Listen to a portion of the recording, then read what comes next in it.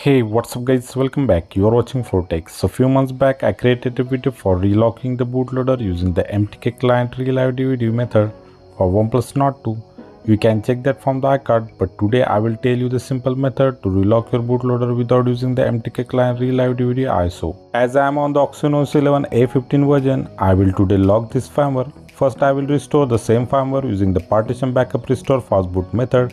Video regarding that is given in iCard. Still I will show you the full process in this video also. You can restore any version you want and lock that. You need to first download the boot image, recovery and the vbmeta files. Boot image is for the version for which you are restoring the partition backup, like I am restoring the A15. So I will use the A15 boot image. vbmeta is of same version but must be extracted from the update zip of version which you are restoring. Like here I will restore the A15, so I will extract the vbmeta from the update zip of A15.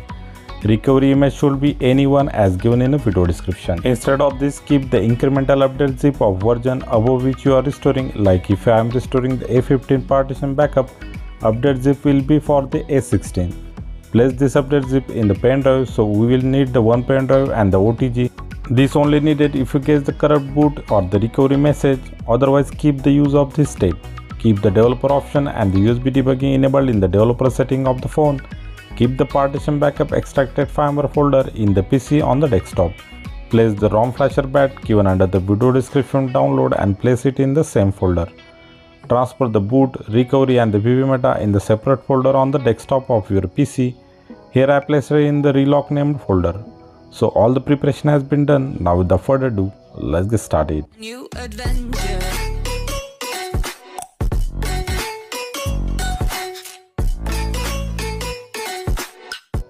First connect the phone to the PC and open the PowerShell window from the drop down menu in any folder on the desktop or inside the platform tool folder after pressing the shift plus right click of your mouse. Now type the command in the PowerShell window as the adb reboot bootloader. Phone will boot to the bootloader mode. Now go to the extracted folder of the partition backup. First delete the seccfg image file from the list of the images files. Now double click on the ROM flasher bat file. Immediately new CMD window will open asking to type yes or no. Type yes and enter. So flashing of all partitions starts in this process. Phone will reboot several times between fastboot and fastboot D mode.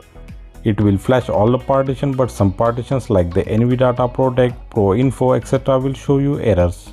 Ignore them because these are the device specific partition not available in the partition backup. Once flashing gets completed, don't type anything in the window, just close it. On the phone you will see it's running in the fastboot D mode. Here mine is the TWRP, so it looks like this.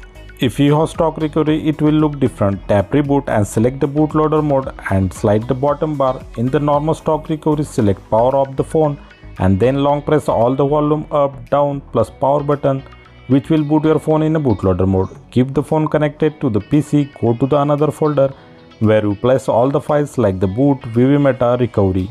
Open PowerShell window here. First we'll flash the boot image, so type command fastboot flash boot boot.img. Next type the fastboot flash recovery file name .img. Last to flash the vbmeta, so we'll type the fastboot flash vbmeta vbmeta.img. So all the files will flash. Now type the command fastboot flashing lock. On the phone press volume up. Now disconnect the phone, long press the volume up plus power button till phone reboots. So phone should boot to the OnePlus boot logo if all the things go well, but if you guess the current boot image corrupt message, then long press the volume down plus power button. Phone will boot to the stock recovery. Now connect your pen drive to the phone which has the update zip file. Now tap install from the storage in the recovery. Select the USB storage and select your update zip file. Flashing will start. Once it gets completed, tap reboot. Now phone must boot to the stock OxygenOS. If I go to the about phone and tap version, you can see I am upgraded to the OxygenOS A16. To check whether you are locked or not, download the DRM info and the safety net application from the Play Store. In the DRM info, it will show you the security level of L1 and in the safety net, it will pass the safety net. That's it, your device is locked now. This is all about the locking the bootloader on any version of OxygenOS for the OnePlus Nord 2.